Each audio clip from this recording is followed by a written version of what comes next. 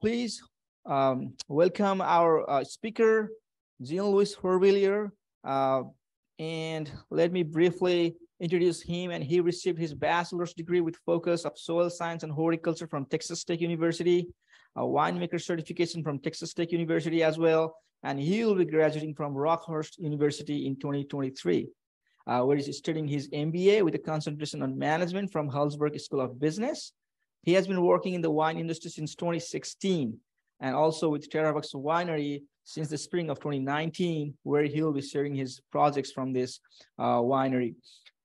He's both a winemaker and vineyard manager for Vox, and will further advance his wine education in pursuing the WSET. Work with owner of Vox, Jerry Esterhold, to oversee and conduct this specific SARE Farmers Rangers project. Please welcome Jean-Louis. Thank you. Hello, can y'all hear me okay? Okay, so I'm Jean. Nice to meet you guys. Having a good Friday so far? Great. So like you said, what we did was we investigated the biodynamic production of American horticulture grapes. So we'll just jump right in. So this is Vox. This is the winery and vineyard that I work at. Right over here in this area, this is what I like to call the Genesis plot. So that was the winery and vineyard was, or the vineyard was founded in 1996 by owner and proprietor Jerry Eisterhold. So this is kind of where it all started. But even before that, it started back with Thomas Walney Munson and his work with phylloxera. Raise your hand if you know what phylloxera is. No? Okay, yes. So essentially, phylloxera was this disease that hit it was a blight that hit Europe and I think primarily French vineyards. And he found out when you take American rootstock and graft to European vines, you get this immunity to the disease. Lucky for us, he was this awesome grape breeder. I think he bred over, I'm forgetting the number, over 200 different American varietals.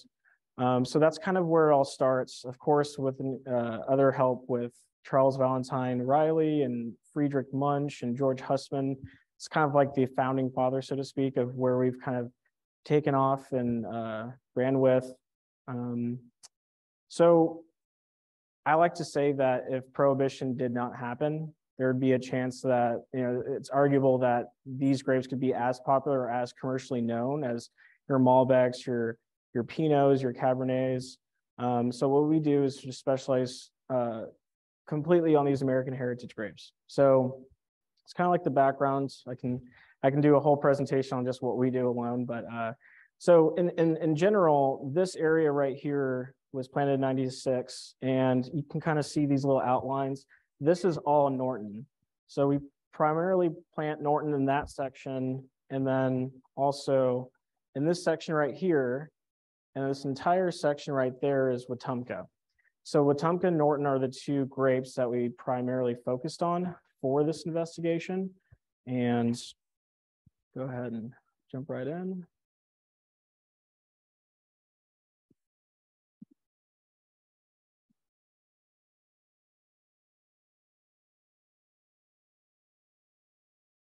Okay.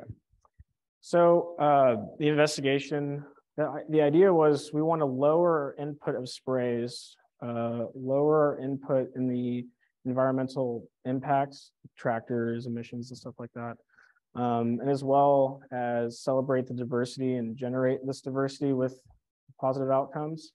So the focus was, how do we limit our input and at the same time still maintain this positive quality to the grape. So as I said before, Norton, brief little characteristics. It makes this really nice and inky wine.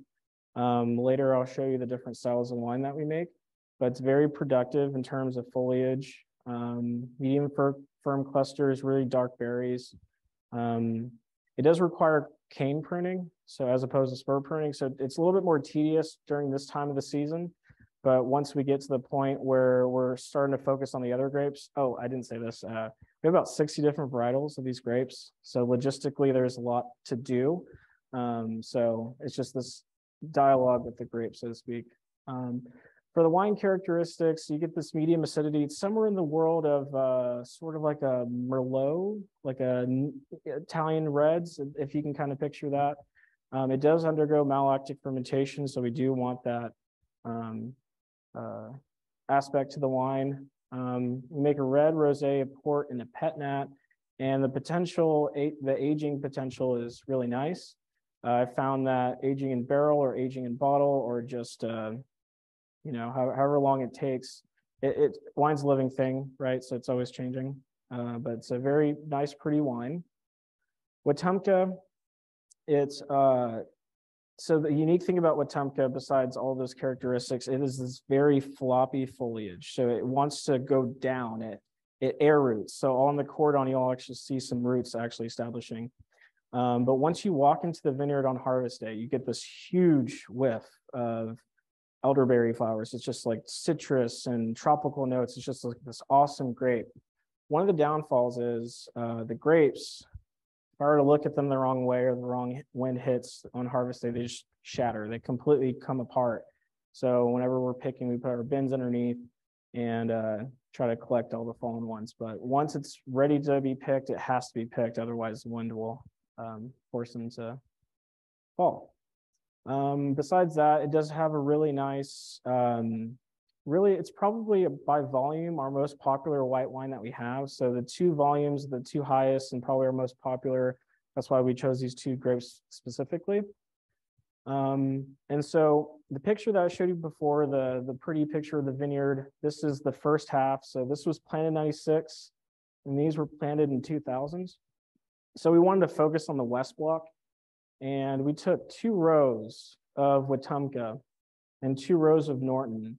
And we decided to choose those 2 rows specifically because if we're going to quit spraying, then we have to sort of create like a buffer zone with the surrounding rows. So that way, if we want to spray this section of Wetumpka, we can judge by how far the tractor the sprayer sprays, and based on how far it gets to our best ability, we try to cut the spraying off completely.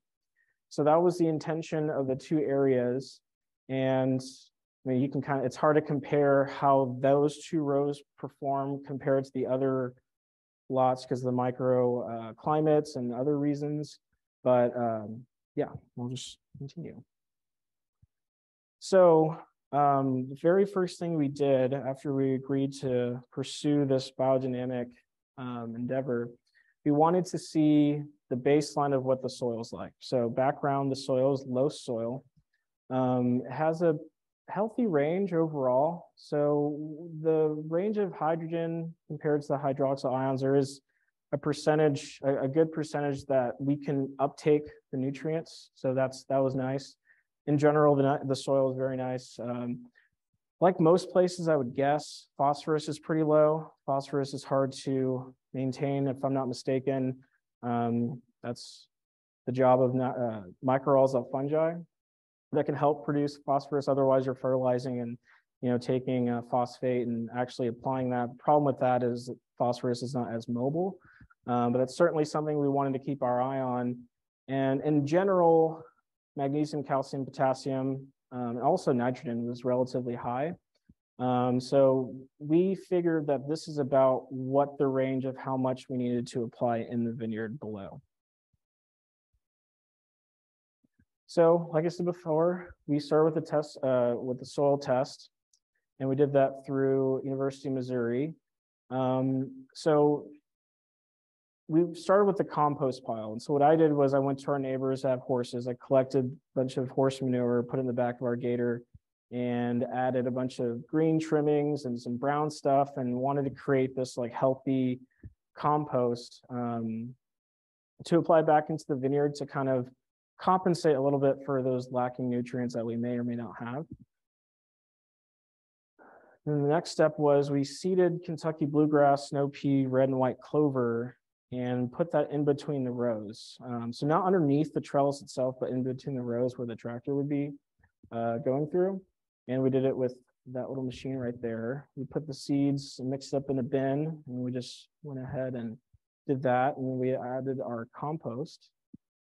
So the canopy management, something that we noticed coming through was we did pick up powdery mildew, as you can see right here. So it's not in the best condition comparable to everything else, but it's something that you would expect with cutting off spring completely. So I like to think of it as a sort of like a organic shock, right? So these are kind of the pictures that we saw. The other thing too, with the interseeding of the different types of ground coverage, notice with the weeding, it became very laborious to maintain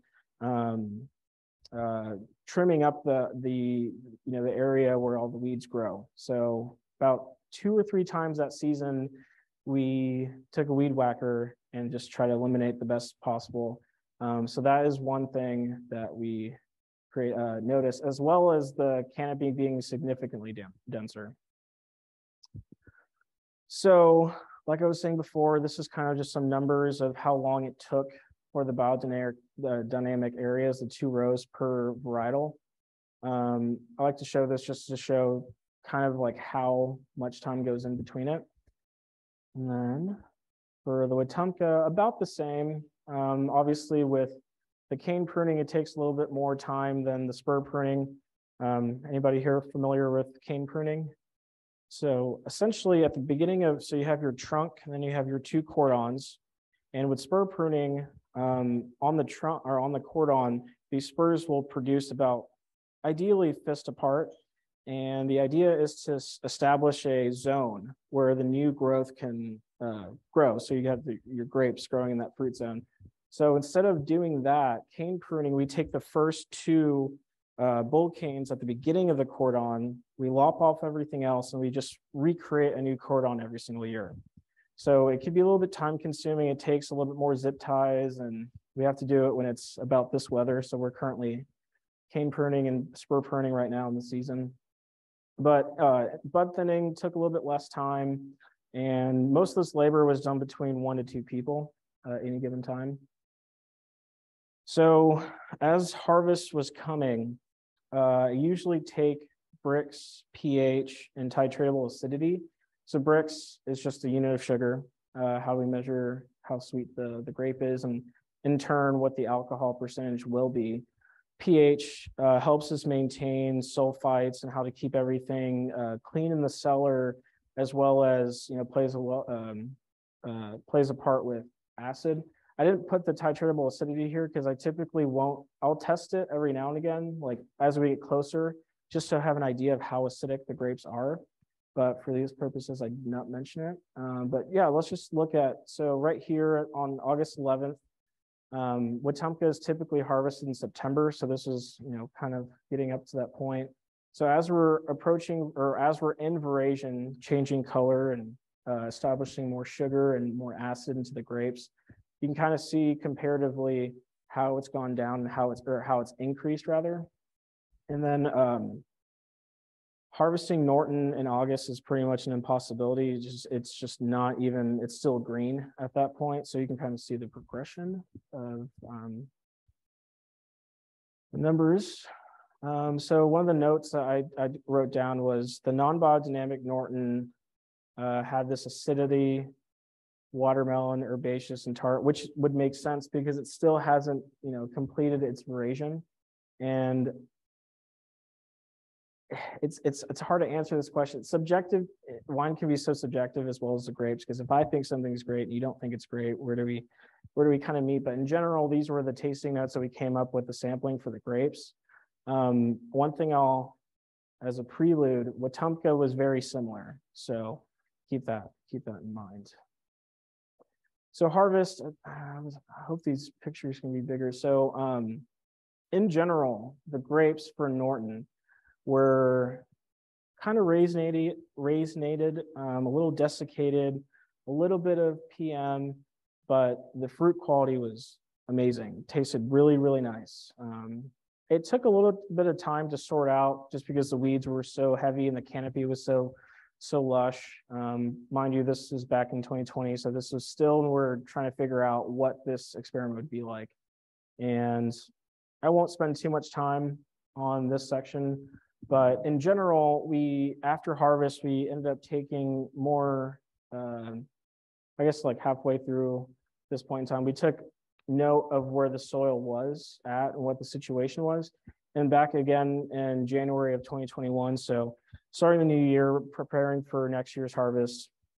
So we did have a good level of pH where we could retain our nutrients that help affect phosphorus and potassium as well. So one of the things I found unique with potassium is we had good levels of potassium, but that translocation from soil, the root uptake into the actual plant, it just wasn't there. There wasn't much of that going on. So the idea was, well, how do we maintain that potassium to get into the plant and also get into the fruit?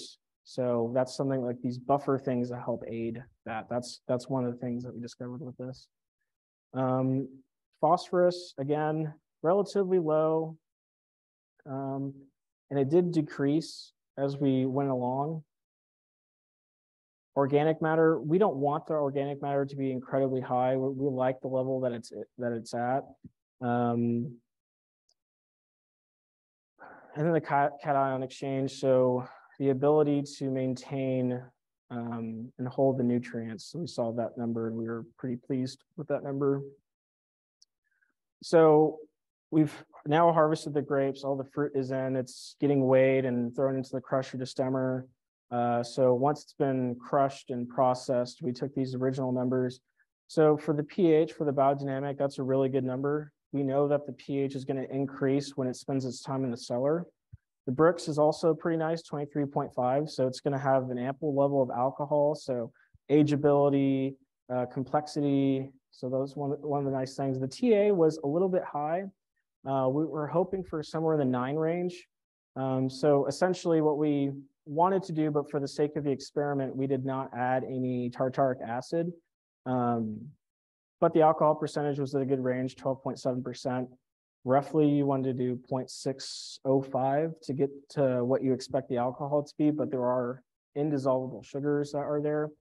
Biodynamic Wetumpka was very low in terms of, I got those numbers switched around. The Brix was 16 and the pH was 3.09. Now, the pH of 3.09 is relatively low, but it's not concerning because I know it's going to rise. But the pH of 16 is low. That's really low.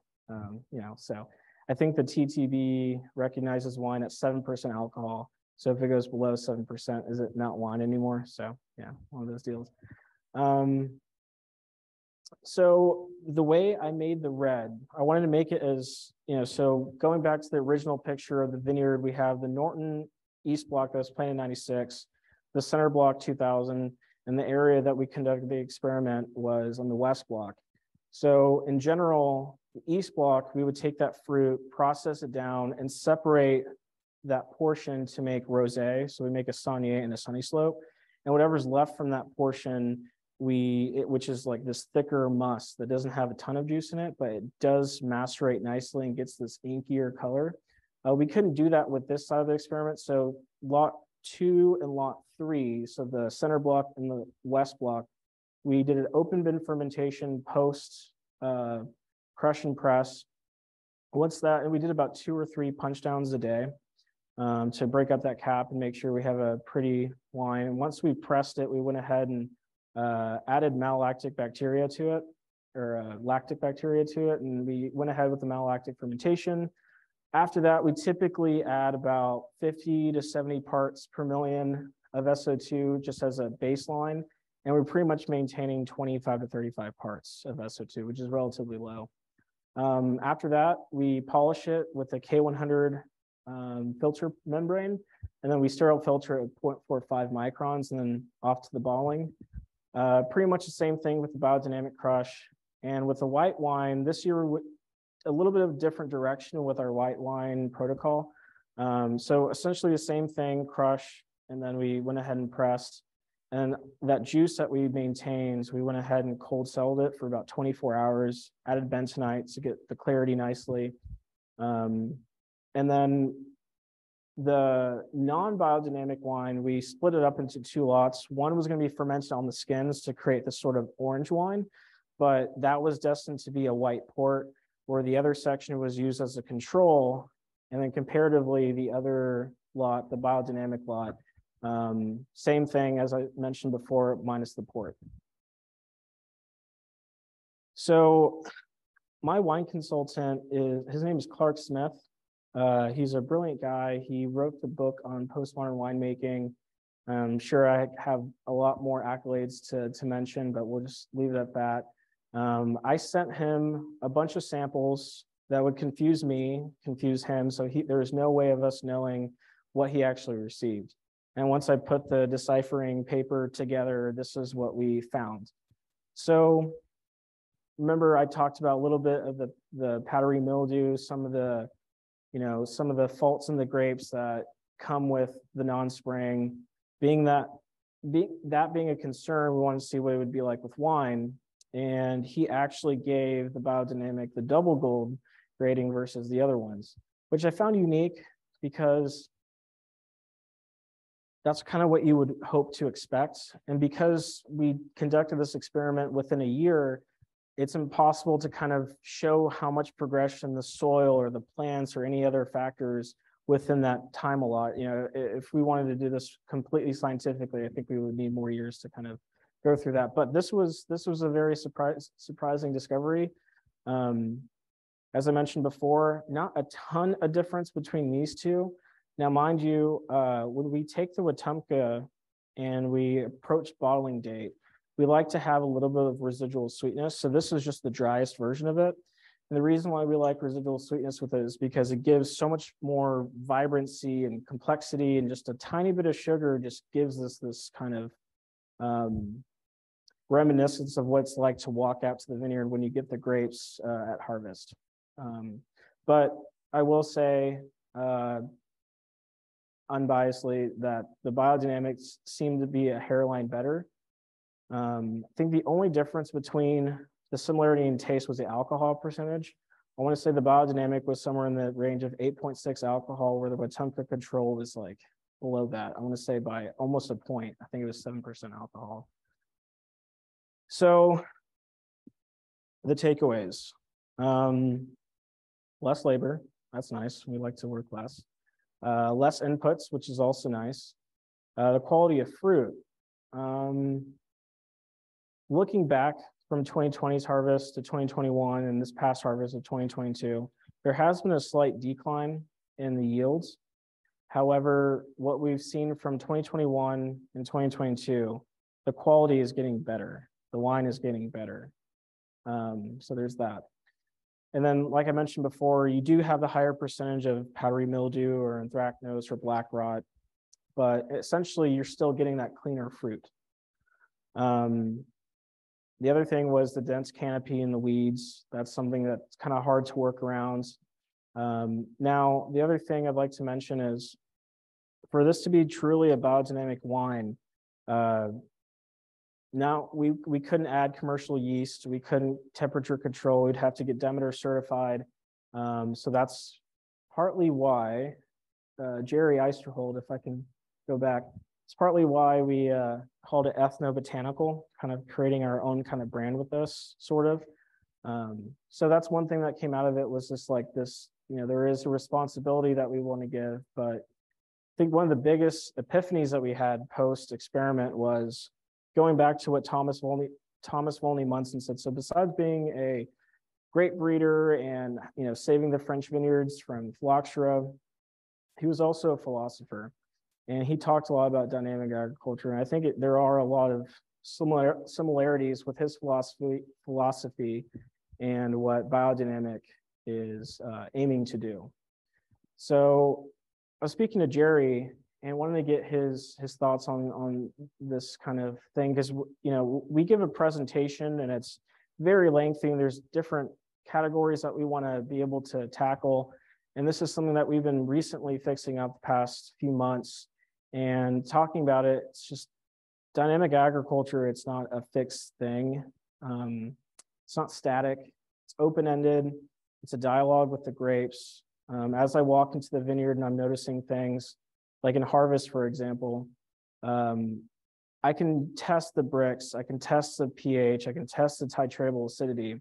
But when I taste the grapes, you get feelings. What are your thoughts? And what does it taste like? And you know, what kind of mouthfeel am I getting? Trying to think about everything. The numbers could be right, but if it doesn't taste quite right, what I would imagine the wine to be like, then I might wait a day or I might harvest sooner. So I like these two quotes that Jerry had found. Kind of backpacking of what I said earlier, it's non-transactional, but a dialogue with the grapes, and it's very systemic. So it's a long-term fit between genetics, environment, and culture. Culture mainly because we get, at the winery when we get visits, whether someone's from Napa or from Kansas City proper, or, you know, someone from Texas or even Minnesota, one of the things that we keep getting asked is, you know, do you spray pesticides? Do you spray Roundup? And as much as we don't want to spray those things, when it comes down to it, if we have Japanese beetles coming in and they're going to wipe out our entire canopy, do you let them do what they have to do, or do you act and try to, you know, sustain, you know, we all have to eat too, right? So there's this systematic approach of how we want to create it. And because there are no endpoints with this, it's something that's going to continually go on. It's about the drive, so to speak, not the destination. But as we say, we're going to continue to write the book on this. So as I was mentioning earlier, of Norton, the red grape, we make 3 different styles of red. In 2020, we made a pet nat, a sparkling wine, and 2 rosés, 1 port, and now the ethnobotanical. So as a result of this experiment, what's nice about having a small lot, usually about 20 to 40 gallons, depending on the harvest year, it does make a great impact in our catalog of what we can offer folks.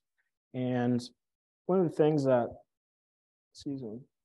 one of the things that we're nationally recognized for our Norton is what we don't do to it. So for example, if I'm taking my Norton and I want to age it, I'm not going to put it in this brand new French barrel and, you know, get the coconut and the spice notes. I want it to be in a neutral oak. I want it to be as, so I like to say, I'm not the pianist nor the piano, I'm the piano tuner. And TerraVox in Latin, voice of the land.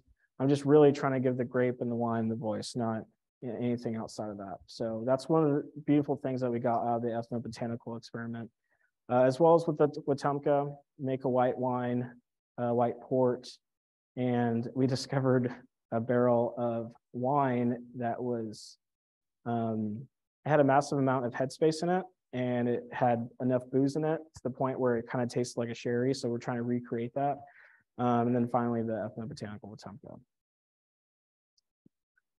So yeah, any questions? Great. Yeah. So just. So what were your principal farming practices? Oh, okay. So eliminating spraying, interseeding seeds, the green clover, white clover, snow pea, and Kentucky bluegrass, adding compost. And the hopes were if we can improve our nutrient management, then the smaller micronutrients we kind of pull together and fight this immunity to some of the diseases that might be across. And as we learned, that was something that's harder to mitigate. So does that answer your question? Yes, you mentioned the field spray that you did the 500 and the 501. Yeah, so if we go back to this section.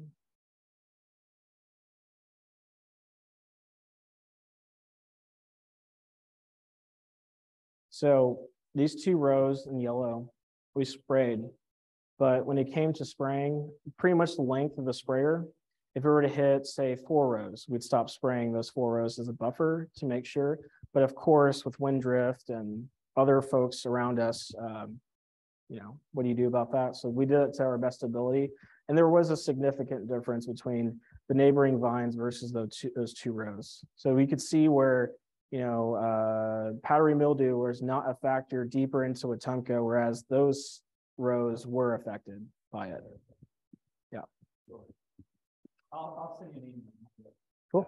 I'll send you some other cool stuff on stuff. Excellent. Great. Thank you.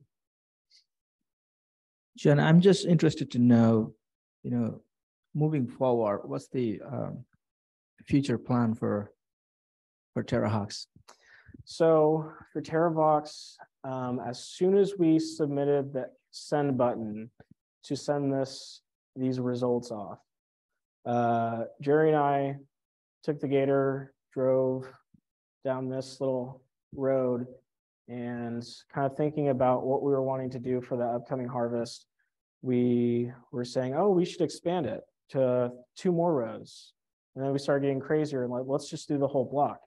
And to the point where we're like, well, let's take the entire west side and go biodynamic with it. That's still something that we're curious to do and that we're aiming to do.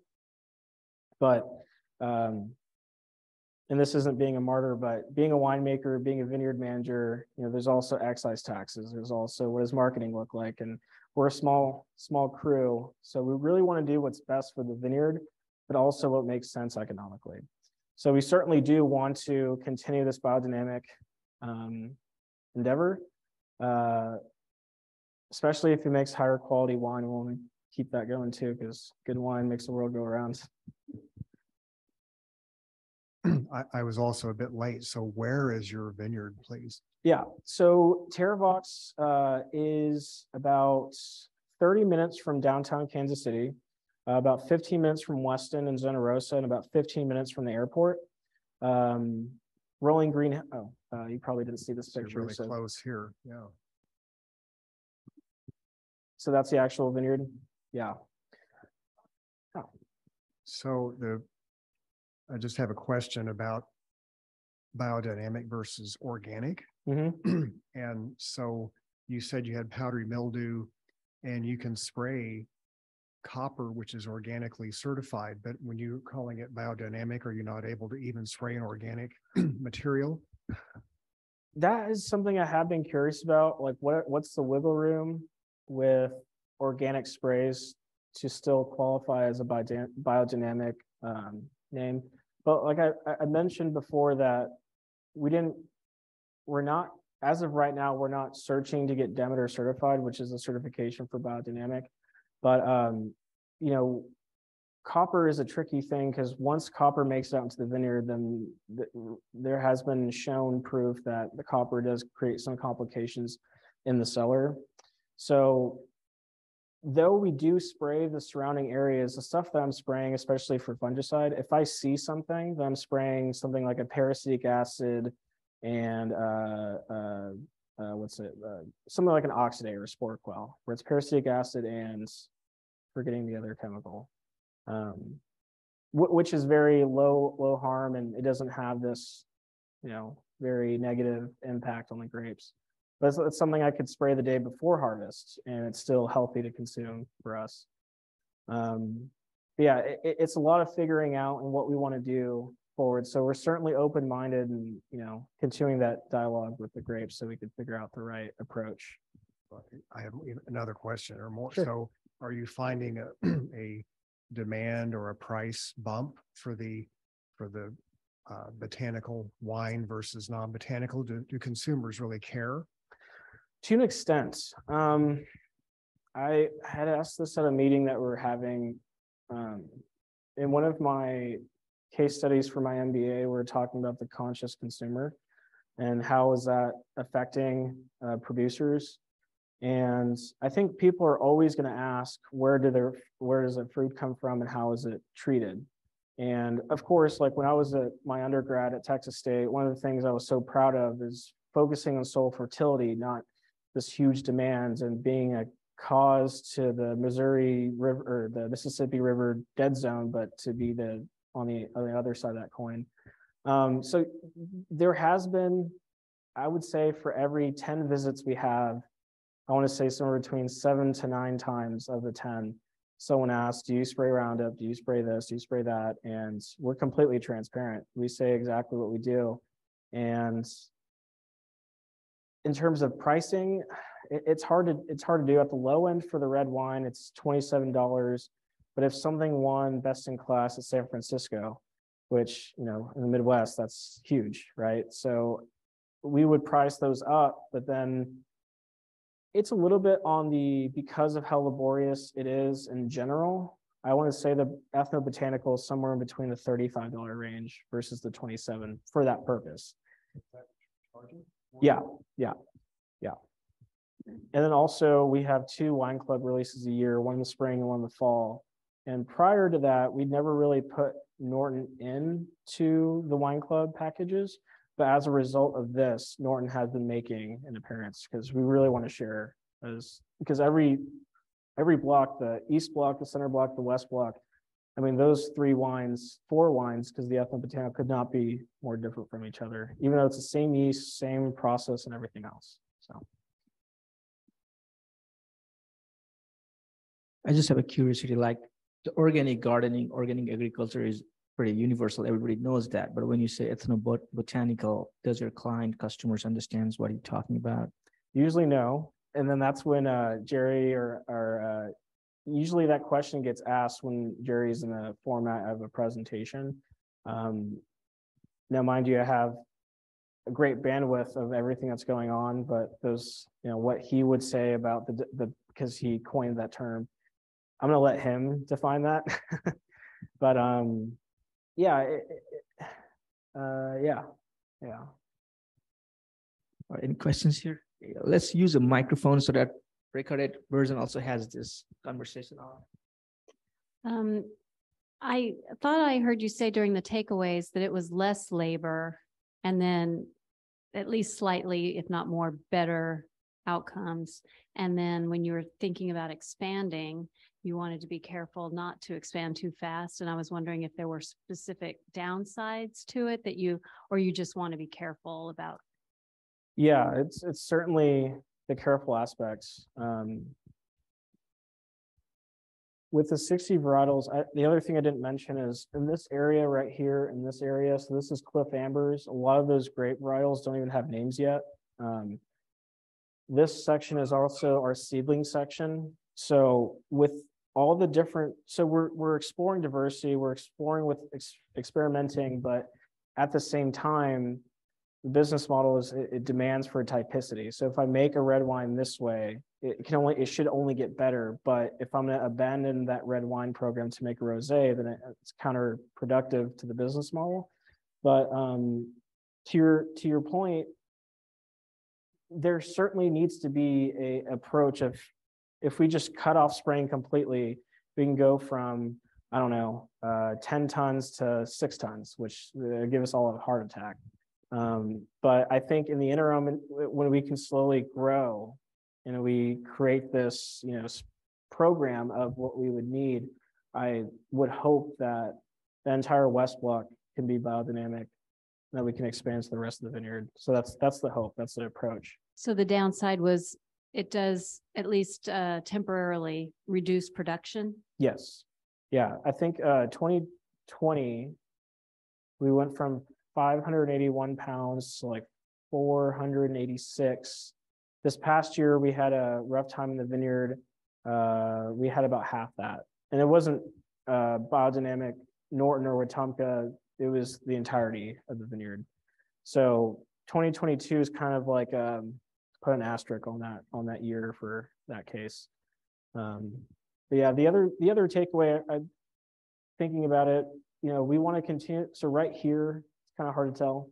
That's where our compost pile is. I've been really interested to go into our irrigation system that's right here and implementing a sort of fertigation type of thing where I can just go ahead and if I have compost tea, I can just go ahead and streamline that into the irrigation. The only trouble with that is our irrigation line works great here, but if this section's on, that section can't be on, so we'd have to turn out. So logistically, we can make it work. But since that side of the vineyard, the original, the old vineyard, a lot of the irrigation is just there aren't any need for irrigation anymore. So it'd be difficult to kind of go back and turn the water on. But if it makes sense, then I think we should go ahead and try to continue that. So that's another thing. I don't know if compost is not necessarily, it might be a little more laborious to actually like scoop on the gator, drop in the vineyard versus streamlining that into the irrigation line. So I think that might be a route that we're certainly looking at taking. So looking at the property, it's very hard to tell, but do you have any experience of herbicide drift? Yes. So 2,4-D dicamba, that's certainly something that I saw back in Texas when I was making wine there, as well as here. So you will see on the grapes, on the grape leaf, this sort of like stretch marks. It's almost to the point where, imagine it being stretched to the point where it's less green and a little bit more white. So that's one of the results we've had. You can see in this section, this was taken, I think, 2.5 years ago. So this section, a lot more dense. This section is still growing. Now we're at the point where it's pretty much all covered. But one of the things that we would see down the rows is, as a result of 2,4-D and dicamba, the juvenile vines were having a tough time. They were just so stunted.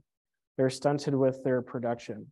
And that's something that wasn't great. And on top of that, with the drift that we received, there's also the pregnant deer that are coming in wanting to eat the juvenile grapevines. So we did put up blue tubes, but yeah, drift is something we certainly get a decent number of.